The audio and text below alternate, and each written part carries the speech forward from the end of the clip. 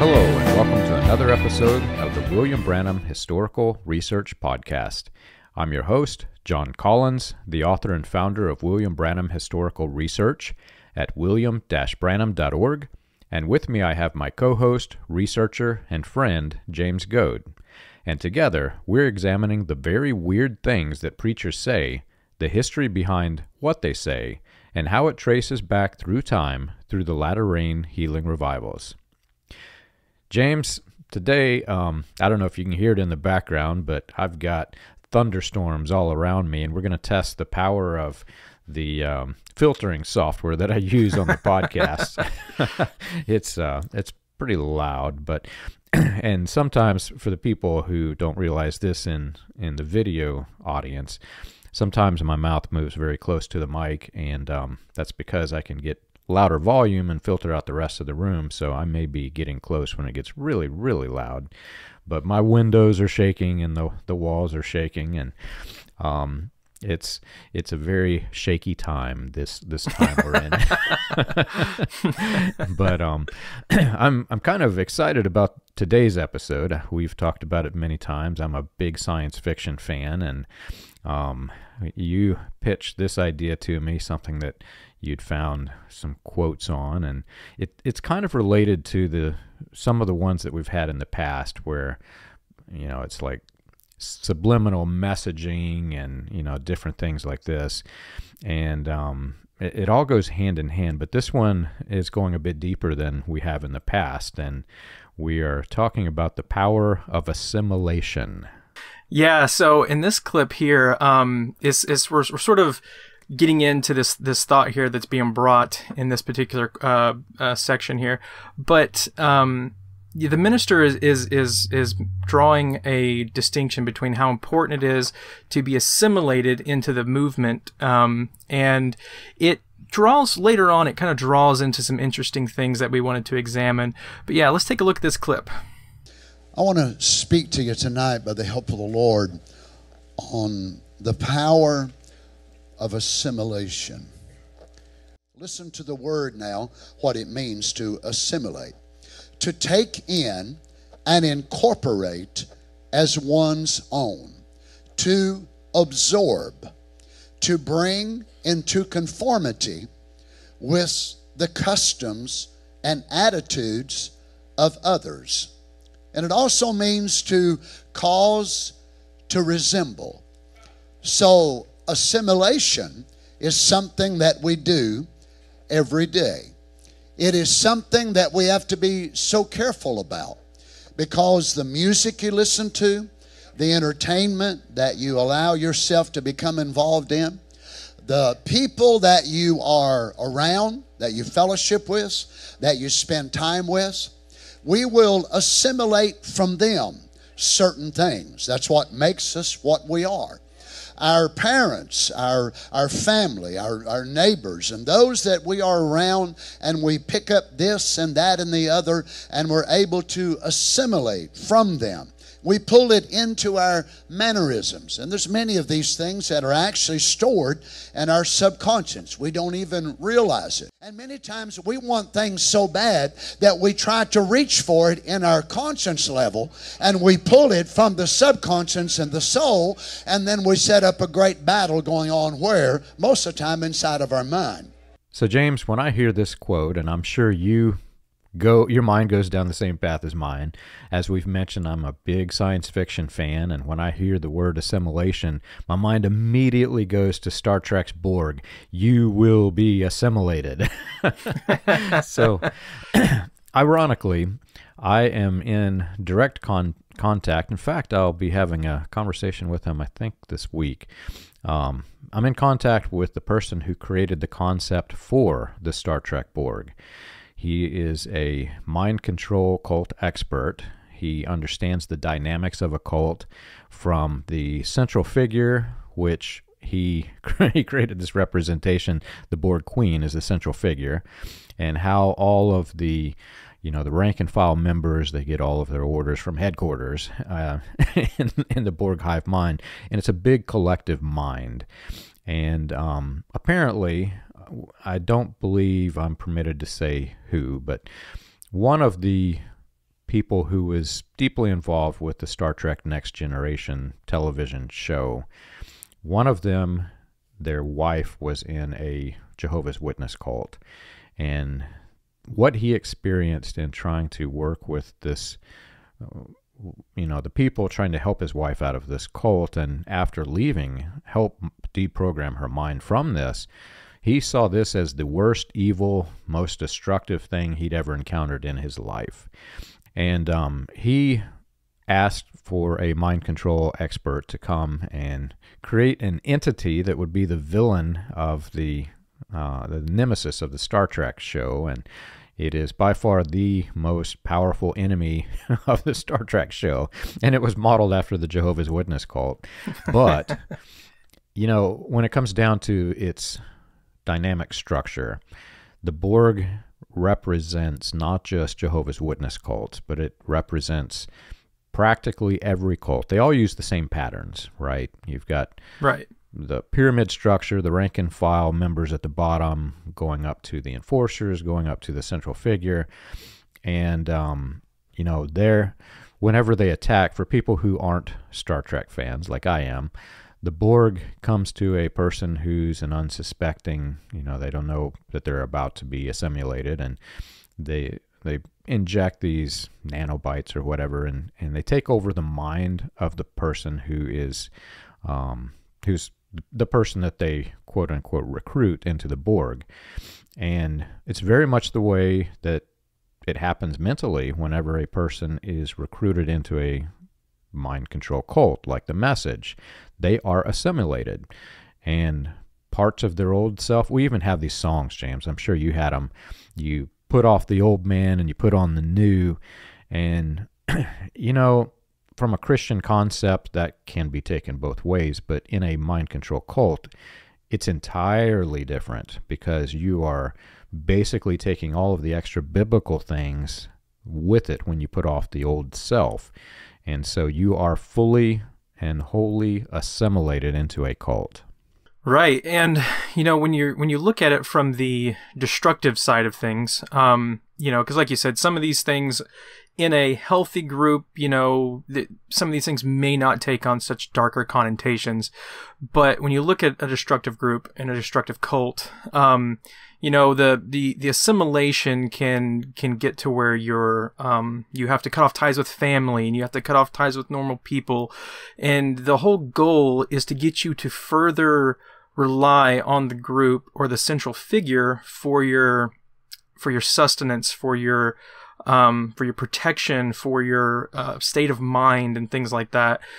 And it allows, in destructive groups, it allows the controlling members to essentially have their way with your mind, because they spend so much time trying to pull you further and further in, to the point to where you are so reliant upon them that you lose even your individual self, because the whole point in some of these groups is to completely eradicate your individual self to such an extent that you take on the either identity or the mannerisms or whatever of the central figure of the group and whatever.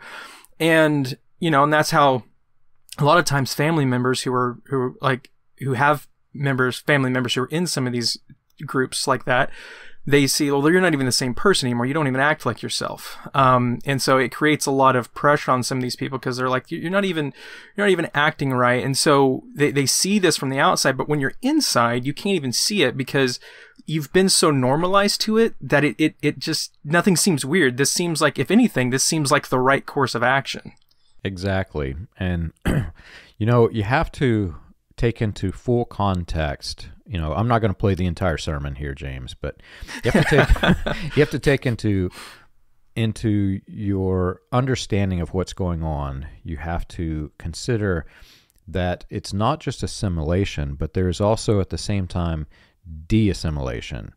There are all of the things that when you join a mind control cult, there are things that you have to, like the song says, put off your old self. You have to distance yourself from it.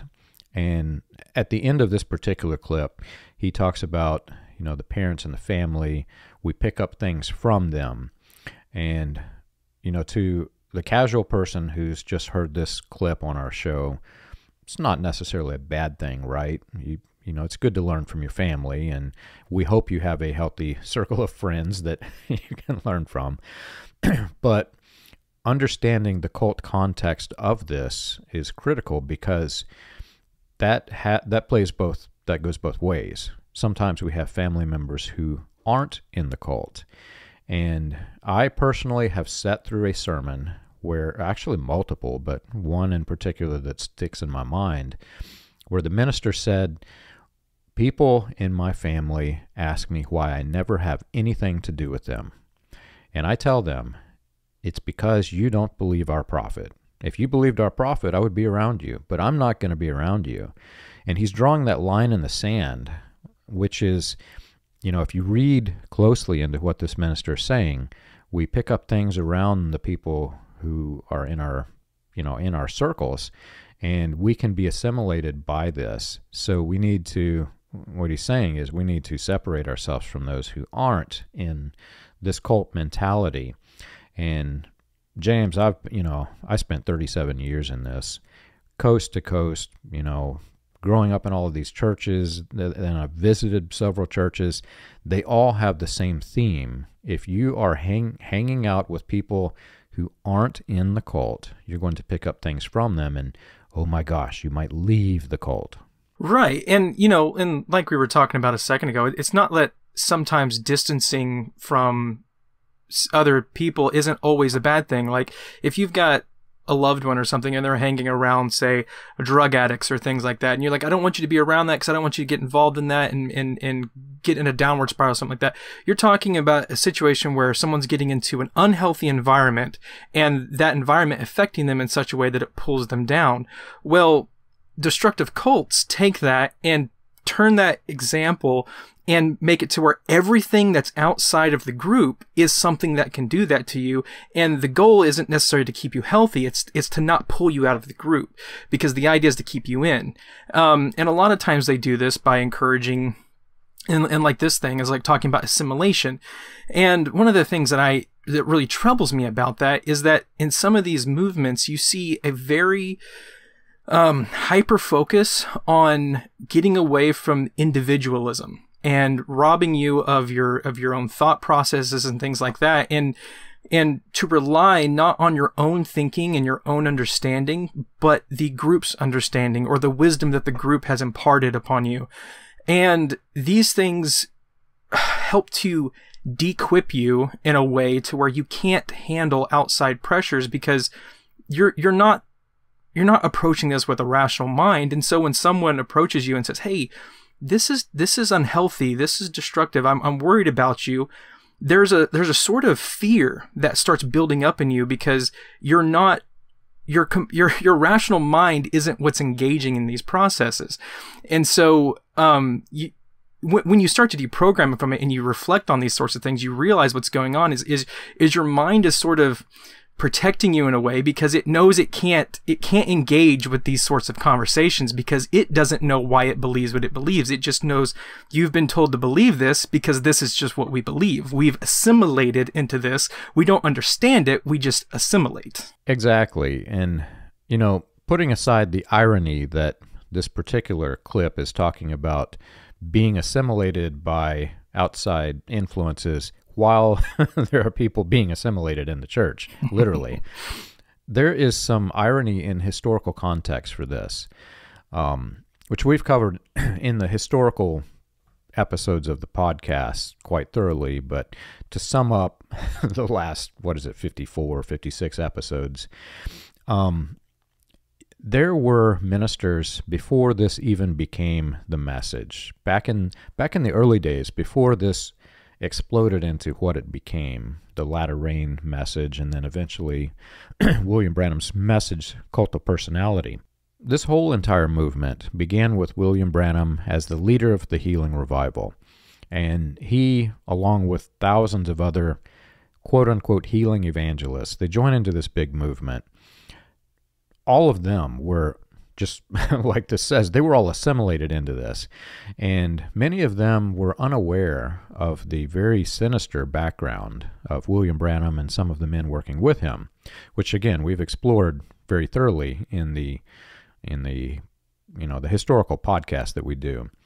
But before William Branham was a latter-rain revivalist and actually several different conflicting stage personas prior, William Branham was working with Roy Davis, who was the second in command of the 1915 Ku Klux Klan. Davis had came to Jeffersonville, Indiana, and planted the church, which became eventually the Branham Tabernacle. It was a time whenever the Indiana Klan had full and complete control of Indiana. And like this minister is saying here, there was this common theme among the white supremacy versions of Christianity within Indiana, that the Catholic Church had invaded Indiana, actually invaded the nation, and they were assimilating the nation through the school children. And so there was this big initiative to try to separate children from the Catholic influence in the schools, and they began playing Klan-produced videos inside of churches. I mean, it's this really, really weird history. But the irony is that before this became the message cult of personality, and before William Branham became the leader of this, he was also involved in making the same exact statements with regards to white supremacy, working with very, very high-ranking members of the Ku Klux Klan. There's not a lot of exact smoking guns sometimes that you can point to specifics, but there's so much smoke that there's fire there somewhere. And and even like Branham talking about how he couldn't say anything against the Klan because they paid his medical bills. And then it's like, this is something that today we see as such an evil organization. The views that they hold are so evil and repugnant that to think of that your spiritual leader, the man who brought a revelation of the hour to your generation, is saying that he could never say anything wrong against them. And then everything else, but it further goes into the assimilation factor that we're talking about here, because the ministers are saying, okay, don't look at things like that. That you can't understand it. It's maybe just man's error, whatever. And so they say, but just get deeper into this group, assimilate deeper, turn off your thinking, and it'll all make sense in the end, when at the same time you're looking, okay, this man literally will not say anything bad about the Klan. And we're like, but the Klan is bad. So it's like those two things can't, like, they're in conflict in your mind. Yeah. Well, and, directly to the point that this minister is making, the statement is true that he's made. And, very few times do we agree with the minister in the clip that we've been playing, but there is a lot of truth in what this is saying here. It's just the context is flipped upside down, which I want to fully explore. But even William Branham said this, you can tell the type of person you're dealing with by the company that they keep. That's essentially what this minister's saying, and that's not necessarily a bad thing, right? But what he's not saying is we're in a religion, and look at the company that was kept by the central figure of our cult religion, right? And he was assimilated very fully. You can tell that by the things that he said, the doctrines that were introduced, we've explored it on the historical podcast, like I said, but there was this Christian identity theme, and it was the notion that Eve had sex with the serpent, and it produced a literal bloodline, and that bloodline kind of disappeared through time, and it led to the great flood. God had to wipe all of the evil off of the earth, but it came in through Ham's lineage after the flood. In the Christian identity version of this theme, of this, this doctrine that is anti-biblical, because Ham is widely believed to be the father of the nations of Africa, the people with black skin, this Christian identity doctrine said that basically anyone with black skin is the evil bloodline. William Branham, who's working with the number 2 person in the 1915 Klan, he introduces this doctrine, and he pulls the racist component out of it, and he calls it his serpent seed doctrine. And when he does this, he, in effect, is assimilating people, because he's getting in front of them, and he's basically he's fooled them to believe that this is a real doctrine and it's not racist. And so these people get assimilated into this. Once they do, he injects them with what's called the hybriding doctrine, wherein there are two bloodlines. And these two bloodlines, and he says specifically, if you're a black person and you marry a white person, you produce what he called a mongrel or mulatto person, and they can't even enter the kingdom of heaven.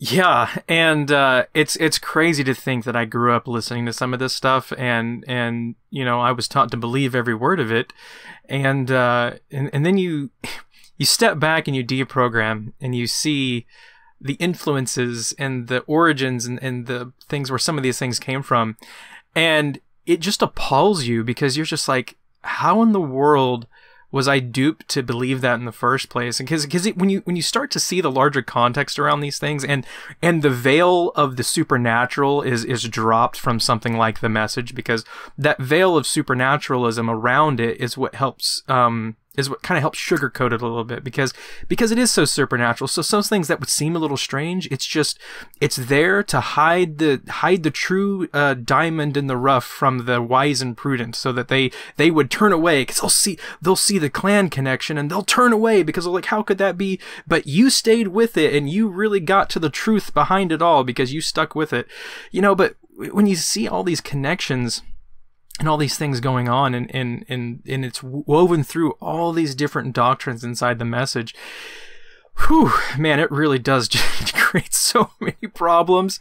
And like I said, it really, sometimes I really struggle with the idea that how in the world did I ever even believe that was the case? But you look at the assimilation aspect of it and you see what's going on in some of these churches where they're, like I said, you're not taught to think. You're not taught to reason things out at all. It's just believe and obey is really what's being said at the core, where they won't say the obey part because they'll be like, well, it's a relationship with God. You want to submit. You want to, the further you get in, the more you get like God, the more you want to submit to this.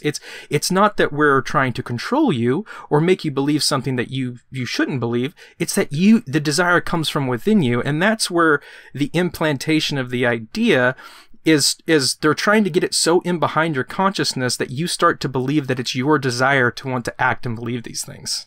James, there's a good way to measure the level of assimilation that's happening. Dr. Stephen Hassan calls it the bite model, but every psychologist, every cult expert, every person who's familiar with this thing, they have different ways of interpreting it, and there are ways in which you can measure it. With Dr. Stephen Hassan, it's called the BITE model, and BITE stands for behavioral control, information control, and limiting information from getting to the person who's being assimilated, thought control, thought manipulation, and emotional control, emotional manipulation. And there's some historical irony in this. Not just, this minister doesn't realize what he's doing. I'm sure that he's assimilated himself, so he's struggling to understand that the irony of what is being said in his own sermon. But whenever the Catholic Church was spreading and growing dominance during the time that the Klan was rising in fierce opposition to it, the people who were involved with white supremacy, they saw the Catholic Church as a cult. And many people today, they have the same opinion. I'm not going to go into the pros and cons of that opinion, but the irony is where I want to focus.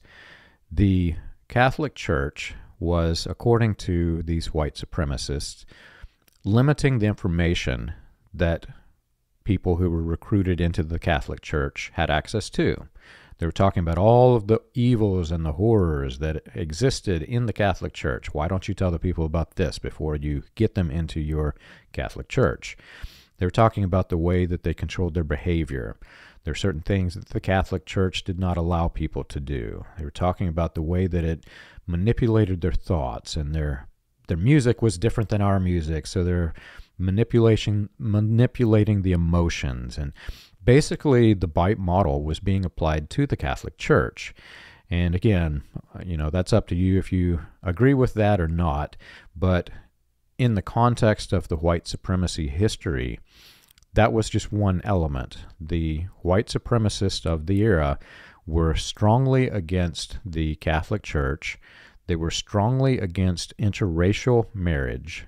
And, it's not that they hated the blacks, it's that many of them felt very sorry for the blacks, that they were of the evil bloodline. And they just did not want the impure bloodline to mix with the pure bloodline. That was their philosophy, right?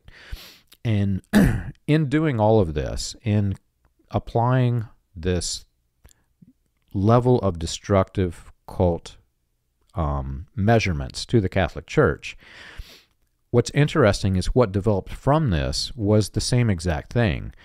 Once they started spreading this and people started joining into these Klan-supported churches, nobody really told the people who were being recruited into the Klan churches that there was this pure evil underneath these Klan churches. Right. And that ironically developed into what was called the Latter Rain message. And William Branham was the leader of that. Hundreds of other leaders, we've covered it in the historical podcast. Once they cut Branham off, that developed the Latter Rain message, transitioned to just simply the message. And then from there to simply William Branham's cult of personality called the message. And these ministers that we're examining are in the cult of personality. So the irony in all of this is that from the historical context where they are calling out the Catholic Church for being a cult, for practicing the bite model on their new recruits, these people who are assimilating people into the message are doing the exact same thing that their forefathers were condemning the Catholic Church for. This is one of the biggest problems that I came up against when I was deprogramming, was looking at how you're so discouraged from looking at the history of things, especially when it's about your group, because the thing about it is the history of your group is so important to determining whether it's got anything real and legit to it or not. And what's the famous saying, like, if you don't know your history, you're doomed to repeat it. Yeah. And it's one of those things when you see the ministers in some of these groups they're discouraging people from digging into the history. I mean just as far as like even if it was something like just going online and looking what people are saying about the spiritual leader or whatever, it's like, well, those are just facts. And, we've got revelation, and, or the revelation supersedes your facts. And it's like, no, the facts are facts. Yeah. It's like, if the facts are nefarious to your movement, then there's probably a deep problem with your movement. Yeah, exactly. For me, it's like the balanced scale of truth, right? Again, this particular clip that you found, even though it uses the word assimilation, and it's crazy fascinating and interesting, I'm actually looking up at my little figurines of Jean-Luc Picard and Data down as I'm talking about the Borg here, right? It's so crazy interesting because I'm in full agreement with what this man is saying. I'm not saying anything negative about it. He's actually being truthful. It's just that the irony of the context is flipped upside down. And, take what he's saying and let's turn it into a good, healthy, non-cult sermon, James. Because this is a statement that you could go to a normal non-cult church and you could hear a minister actually saying the same exact thing. They would tell you that, number one, the people that you're around can influence you, and if you get around the wrong people, you might get into drugs or alcohol or whatever it is, crime, right? And you could get into, in the religious context, you could, go to a new church, and maybe that church is influencing you, and maybe they're not telling you everything, like this one is not. The irony, like you said. Yeah, the irony. But let's turn it into a good thing, right? So if this were a non-cult church and somebody said this, and they were being wide out in the open and honest with the people, and they were aware that there were critical facts, but they were standing in truth. Again, this is a balanced scale of truth. They would say things instead of what they said during the course of the rest of this sermon. We are aware that there are people who are critical against the things that we believe, but we believe them anyway because we are, everybody's welcome to believe whatever they want in America, and we stand in truth. So they would present this balance scale during the course of the sermon. The critics say there are certain things that are false with this message, and they give some pretty strong evidence, and they would go through the evidence, and an honest person would say, yes, there are clear cases where William Branham and others working with him were dishonest. And here are, in this balanced scale of truth, here are the things that are very, very dishonest. Here are the things that we know are false, because I can assure you, James, even though this man is probably assimilated into the message himself, he also is aware that there are things that are false. As a minister, they have to know. But if there were truth to go with it in the balance scale, he would present the scale and say, these are the things we know are false, and we don't know why there was deception in this movement, but here is the truth that we're standing on. And they would present enough truth where the balance scale tilted, and then there's more truth. The problem that I see, not just with this particular minister, and I've looked at some of the things he said, but everyone that you've shared with me, which we've not even got into the good stuff yet, but everyone that you've shared with me, if it were to be put into a true balance scale, the negative, the critical information that is the facts against it so far outweigh whatever is, if there is any truth, it so far outweighs it that they can't put it in the scale. Everybody would run screaming. Yeah, no, and I know that there are ministers out there who, I know of a few in particular, who had folders full of problems with the message prior Yes. to some of these things becoming so widely known, and only a few people, the inner circle, got to see some of these things and know that that such compilations existed. But yeah, so there are ministers out there, like you said. There are some who believe it hook, line, and sinker, who are just honestly just trying to preach it from their heart, even though that some of these things are actually hurting people, but they just can't see it because they're assimilated, just like the people they're preaching to.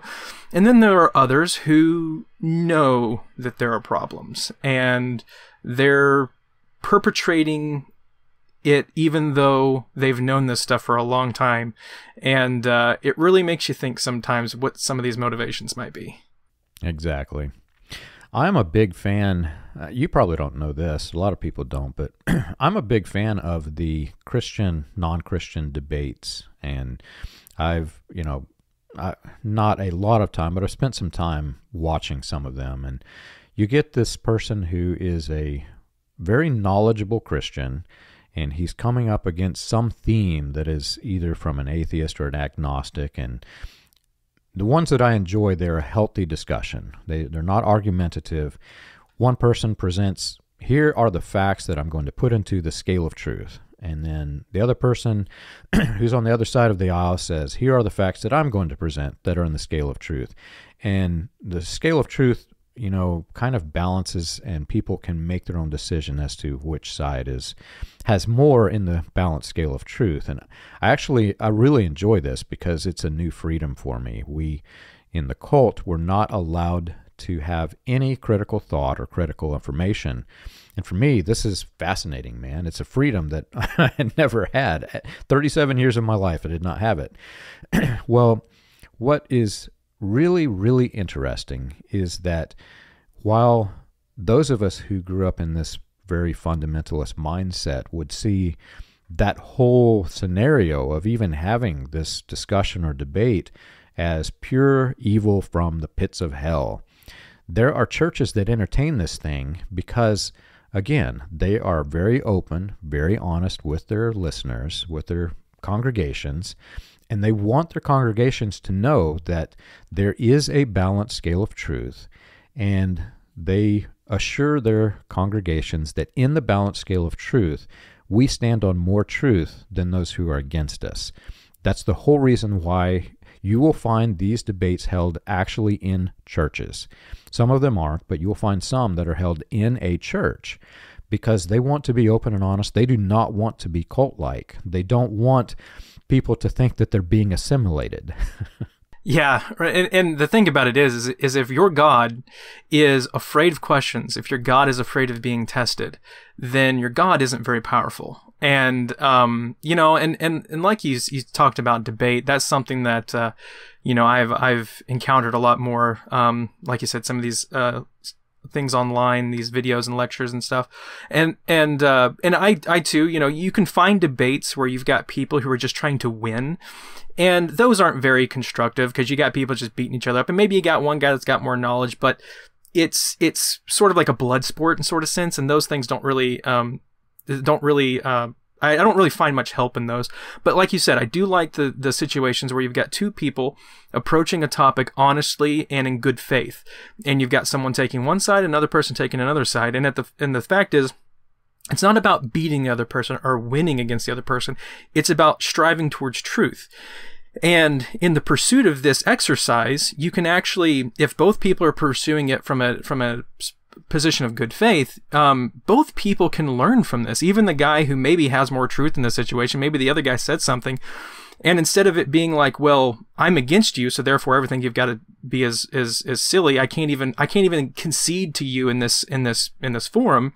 Everything you say has to be wrong. But yeah, in these healthier situations, it's like, yeah, no, we're both pursuing the healthiest outcome towards truth possible. And that's just something that's completely foreign to me from growing up in these groups because, the focus is on we have the truth. There's no debate. The debate is what do we got to do to line up more with this truth that we already know is the truth.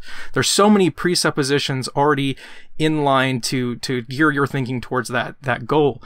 And if you're in a youth group per se, or whatever, and you have a genuine thought that maybe is a little heretical in some of these destructive groups, instead of people approaching it from like, oh, let's really examine this, it's like, no, this goes against the core tenet of the group, and therefore you're heretical. We don't even need to think about it, and you're either shunned or whatnot. And and like those things further go to point to unhealthy groups, because a healthy group should be able to entertain ideas within reason that if you got people that are coming in good faith looking for the closest version of truth possible that they can find.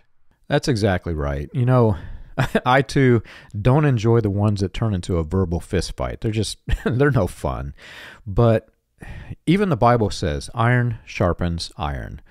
And if you know and understand what that means, it means that if you bring two conflicting opinions and people put their heads together, they can figure out from the conflicts, well, what's the truth? That's in its pure simplicity, that's what it means.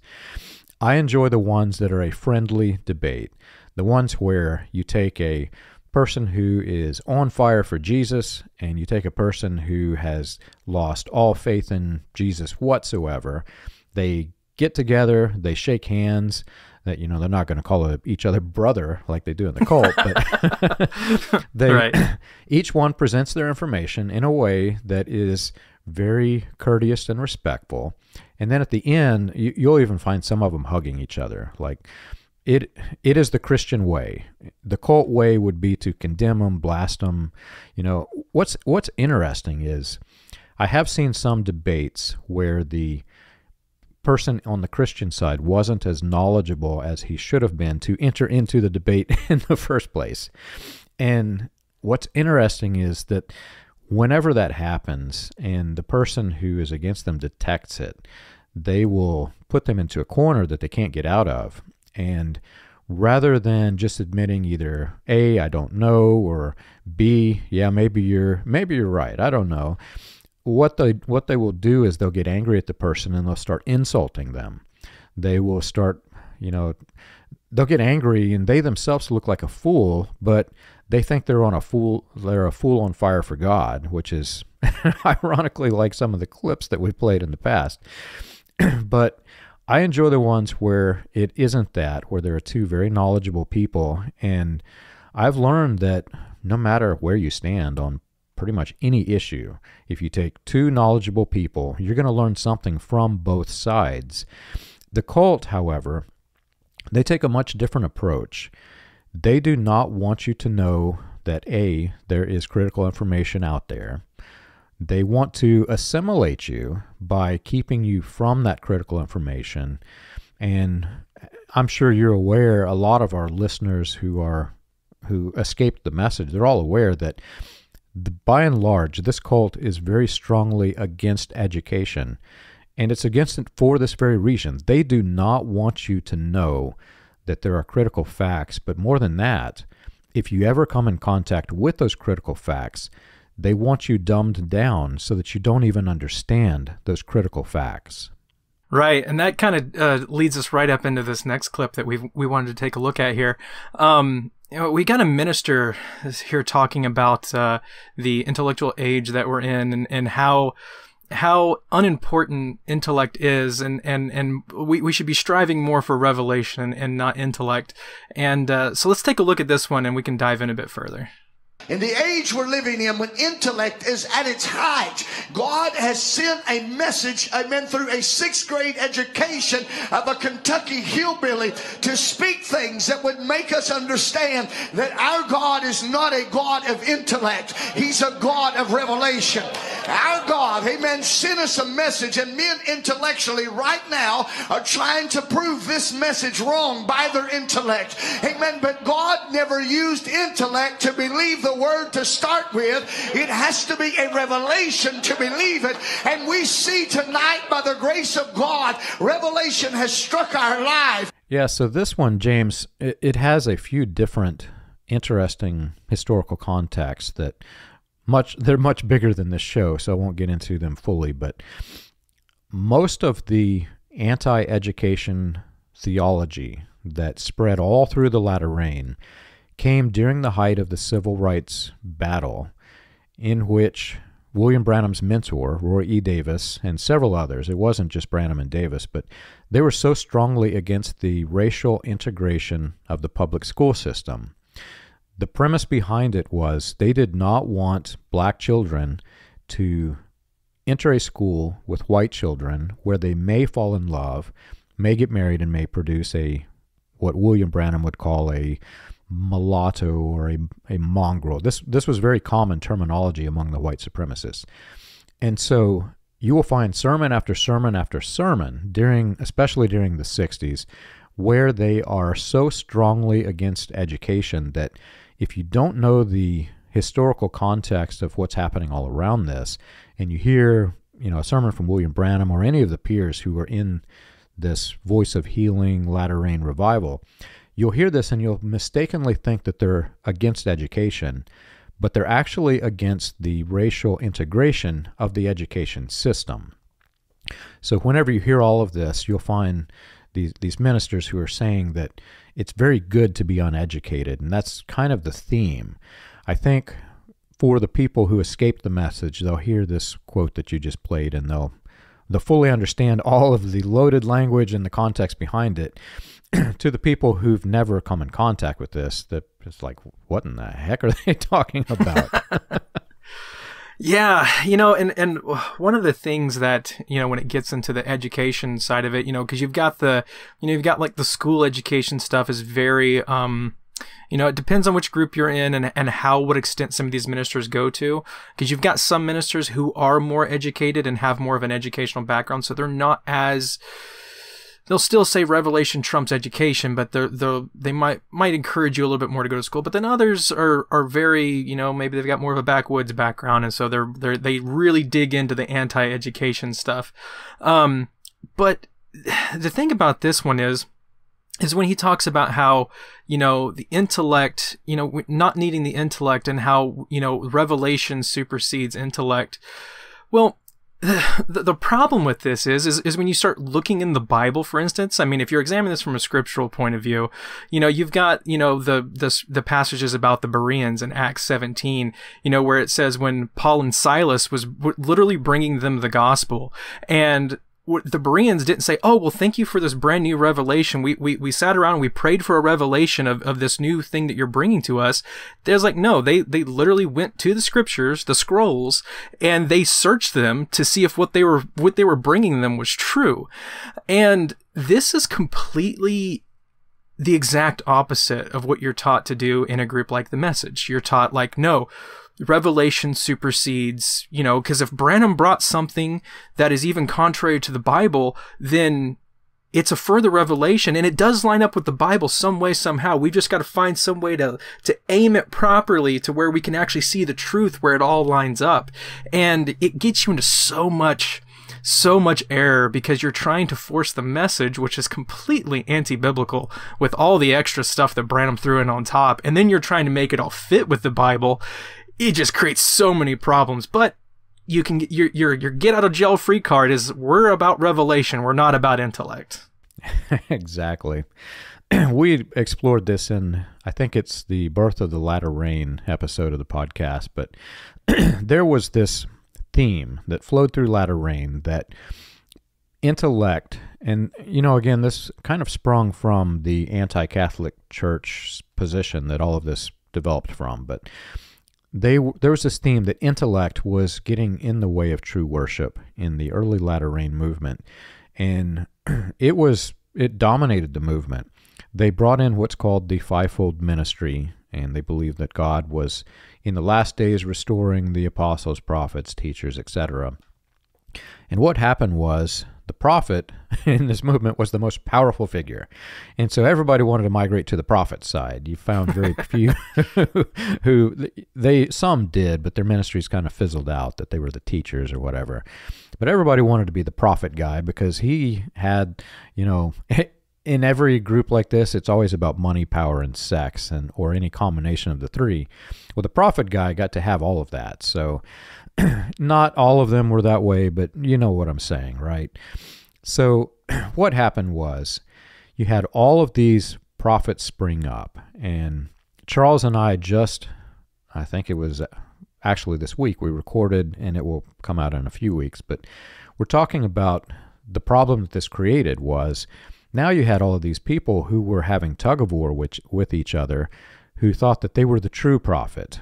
As this developed from the Latter Rain movement into the destructive cults that were created because of the Latter Rain movement. And many of them, like you said, were highly uneducated.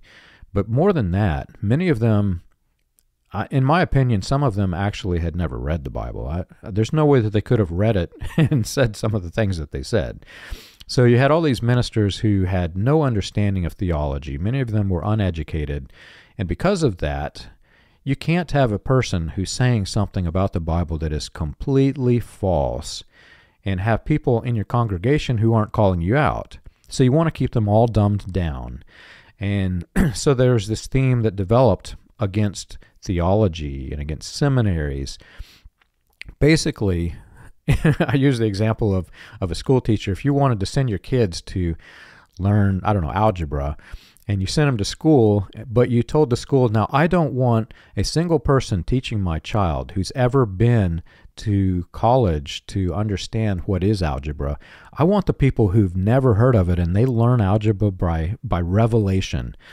That's what this movement did. Yeah, and one of the things that you notice in some of these groups is that they present things in such a black and white way. Everything that they present, it's like we have an answer, or we either know this is true or we know this is wrong. And you sort of start to see a pattern here with maybe why they want to get away from seminary and things like that. Because when you get into some of these schools and you start to examine, you got all these different people throughout time who have, even like for the Bible, in instance, there's so much debate going on around certain scriptures and things like that, and the histories and different things, trying to figure out the context and different things. And sometimes there's just a little bit of gray in there. And gray creates a problem sometimes because it leaves open room for interpretation. And if your group has a black and white view of history or a black and white view of this or that, then gray just completely destroys all that, because it gives people room to sort of say, well, maybe you don't have it quite right. There's a little bit left here to interpret, so to say. Yeah. And this movement, because again, there's so many people who are uneducated and Bible illiterate that, for example, one of the things that was introduced, once all of these prophets began to spring up and they all started their own cults of personality, started fighting with each other, one of the themes that was introduced, which is crazy interesting, William Branham introduced the fact that, well, the pseudo-fact that he said there was only one major prophet per age. And he said, we're living in the last age. And if you really understand the context of what he's saying is, I'm the only one. You guys aren't it. And the way in which, his Bible illiterate and historical illiterate context entered into his sermons, and this spread all through the latter rain. There are many people who did not know their Bible. They started saying this. And as I began to understand that what we were in was false, I was reading the Bible over and over and over again, trying to wash this out of my head. I got interested in the historical context of just King Darius. Who was King Darius?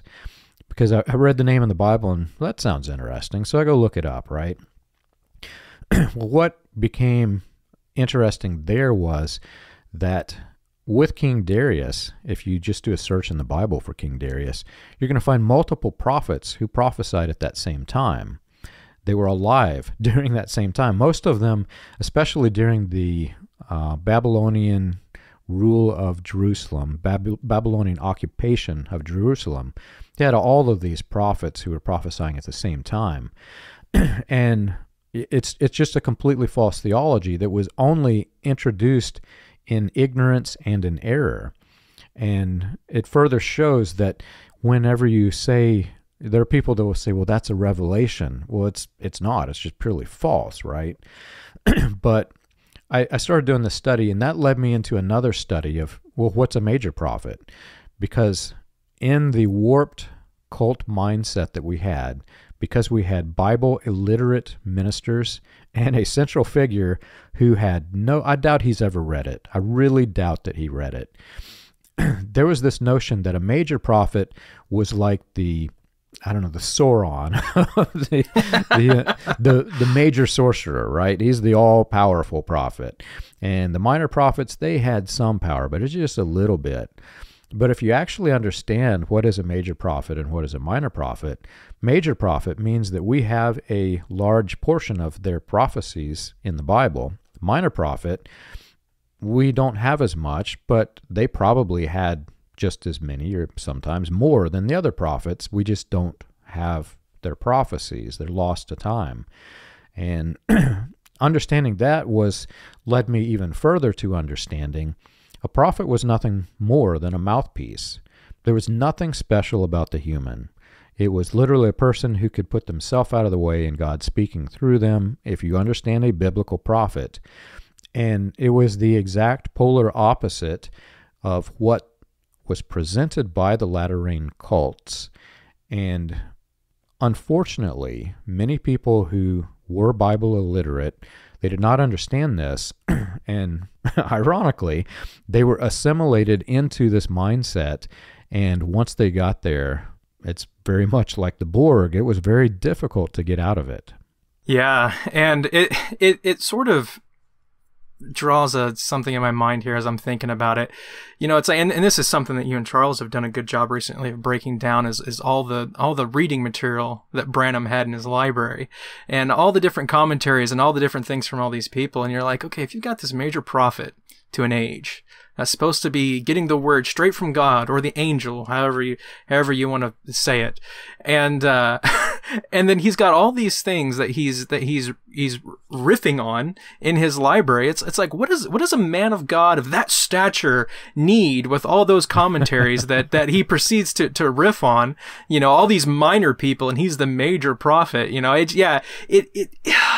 there's so many problems there. And it further goes into the intellect thing. It's like, why does this major prophet, if it's all about revelation, if it's all about the Spirit is coming into the room in the wee hours of the morning and bringing him the message of the day, why does he need all this material anyways? Yeah. And it further solidifies the point of being assimilated, right? Because if you were to allow a person to go to seminary is in these groups, when you're trained as a kid, it's like this evil place, and it's scary, and you're thinking, oh my gosh, it's seminary, it's against the Word of God. But no, it's like a school for teachers of the Bible and for ministers of the Bible. It's learning the culture, the historical information of the church, the theology, all of it. It's a college for a minister. It's something that is a good thing, not a bad thing. And you know, what's interesting is it is not a cult. And if you go to a seminary, you're going to find classes on, we believe these things are right, and here are some very critical things that we believe are wrong. And included in those critical things would be many of these books that William Branham had in his library, because they came from other cult leaders. you had Charles Taze Russell's works, and Branham largely plagiarized that.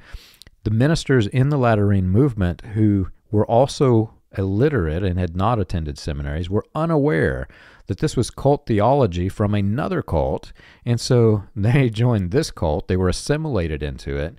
Then they created their own cults from it, and they assimilated others into those cults.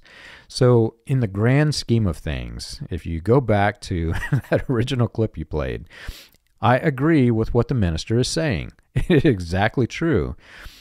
But he does not know that he himself has been assimilated, and does not understand that the things that he is saying to his church, he is assimilating them. He's doing the very thing that he is speaking against. Yeah, and it's just further goes to illustrate the problem when you look at all these other heretical things that Branham was pulling from to create some of his doctrines. And it further goes to show the importance of knowing your history, of knowing where these things come from, and what's the context of the things that the people are saying these things from. Because when you know that stuff, when you know, Larkin and all these other people, and you know all the larger context around all this stuff, it demystifies so much of the stuff that is brought to you and presented as though it's new and fresh revelation. And you can really get down and say, well, this is wrong, or this is just some guy's opinion and this and that. But then when it was presented to me, it was presented as though it was the revelation of the day. And so, yeah, it really, when you know your history and you know the facts about these stuff, it really demystifies this stuff, and it makes it harder for people to trick you into some of this stuff, because you're like, well, I know that that's wrong. So I know that you're just talking out I know this isn't right, so I can just ignore this. Yeah. Simply put, after you've been assimilated, you don't realize it, but once you are breaking free from that and you've kind of washed it out of your head, it becomes very, very weird doctrines. So if you have questions that you want us to answer on the show, you can send them in. You can send them to william-branham.org. And for an overview of the historical research of William Branham and the healing revivals, read Preacher Behind the White Hoods, a critical examination of William Branham and his message, available on Amazon, Kindle, and Audible.